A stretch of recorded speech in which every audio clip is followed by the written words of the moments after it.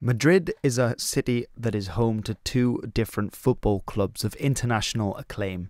One is Real Madrid, the other is Athletico Madrid, here on out Athletico Madrid in English. The red and the white stripes against the plain white. So where does this derby come from? El Derbi Madrileño, the Madrid Derby. What is the history and the origins of this rivalry between these football clubs, and what can we say about it today? Well, to find out a little more, let's go back to 1902 and the founding of Madrid Football Club, the club that would go on to become Real Madrid. Now, at this time, this was the richest club in Madrid, and despite the fact that there were many more football teams that had sprung up in Madrid, because they had financial backing behind them, they were either able to take over these clubs and incorporate their best players, or simply to buy their best players from the clubs and so completely outcompete them. And so before long, this was the best football club in Madrid, and indeed largely in Spain, because they had enough money to pay for good players and to tidy up any other clubs that stood in their way. But in 1903, a spanner would be thrown into the works.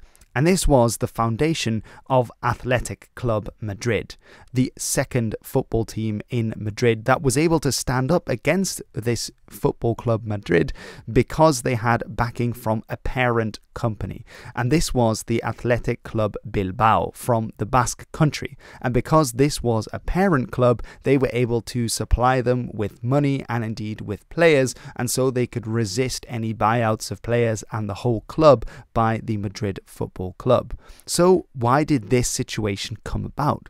Well, that's because in 1903 the Copa del Rey final was played and Athletic Club Bilbao beat Real Madrid in the city of Madrid itself with 3-2, going on to win the cup for themselves. Now at this time, many Basques, which is where Bilbao is, it's in the Basque country, had moved to Madrid, and so many of those expat Basques had come along to the game and of course supported Athletic Club Bilbao. And it's because of this Basque support inside the city that the owners of Athletic Club Bilbao considered making their own daughter club inside Madrid itself. And that is indeed where we get Athletic Club Madrid, which of course has the same red and white stripes and a very similar name to Athletic Club Bilbao because of this connection. And this really is the groundwork for the rivalry between Athletic Club Bilbao and Real Madrid. Athletic Club Bilbao was also able to take over many of the supporters from those previous Madrid clubs that had been bought up by Real Madrid. And those people with a grudge against Real Madrid for taking over their own clubs or taking their best players flocked to support this new Athletic Club Madrid, who became their biggest rivals. In 1920, the Madrid Football Club would get its famous moniker of Real Madrid from King Alfonso VIII of Spain, making it an official royal club in Spain. Of course, Real is simply the Spanish word for royal, and so Real Madrid was Royal Madrid. This added a somewhat new dimension to the rivalry with Atletico Madrid, now that Real Madrid had this royal backing. Now in 1931, in the foundation of the Second Spanish Republic, Real Madrid would of course lose its Real status as there was no longer a king in Spain, but that connotation would be laid. However, it's not to say that Real Madrid was completely monarchist and right-wing from the start, because it's known that during the Spanish Civil War, players of Real Madrid joined up with the Republican forces in the defense of Madrid against the forces of Francisco Franco and the nationalists who were attacking Madrid during the Spanish Civil War years.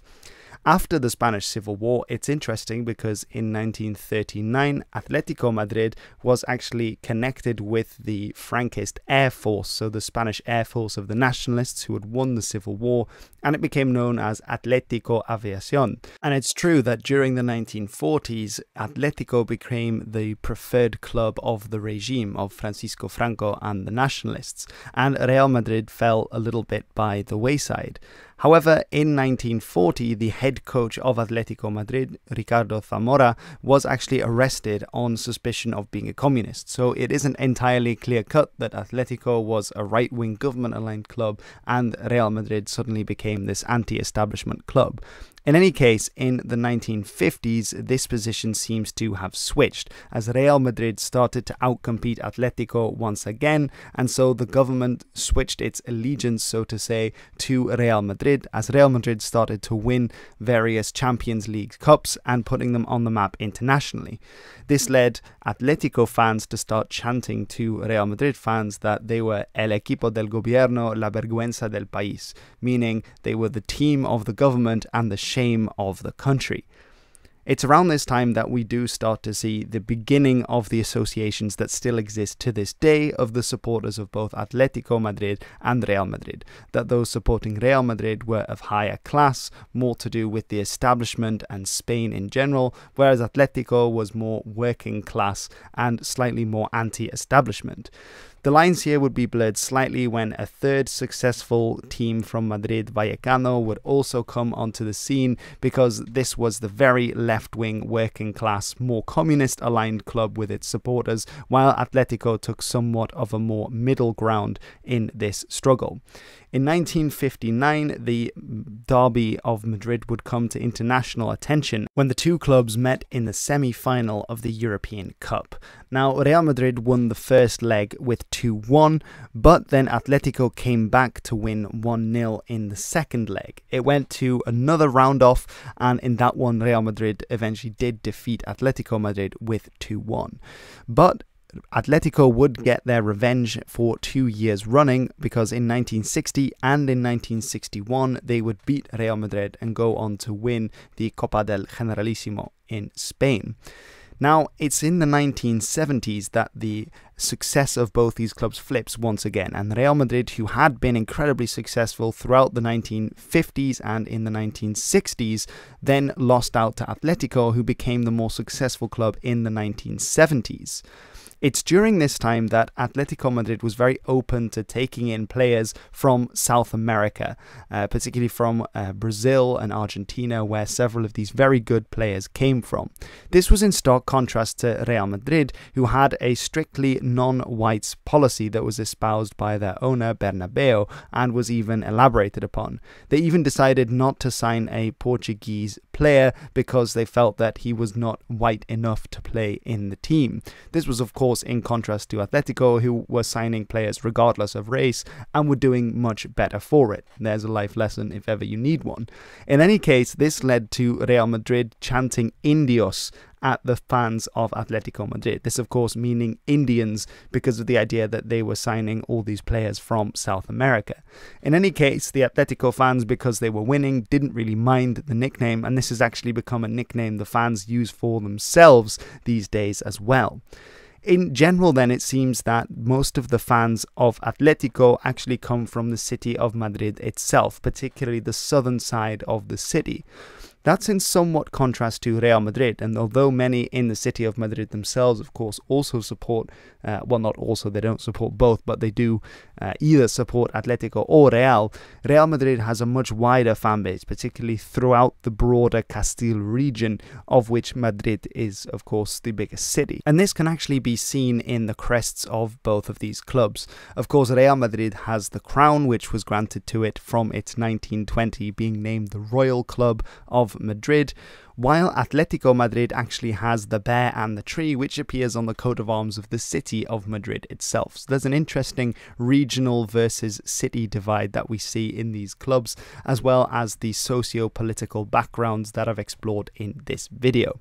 In any case, Real Madrid has by far been the more successful club, having won the Spanish League 35 times, the Copa del Rey 40 times, and the Champions League the most of all of any club at 14 times. Atletico Madrid has won the Spanish League 11 times, the Copa del Rey 10 times, and has yet to win the Champions League.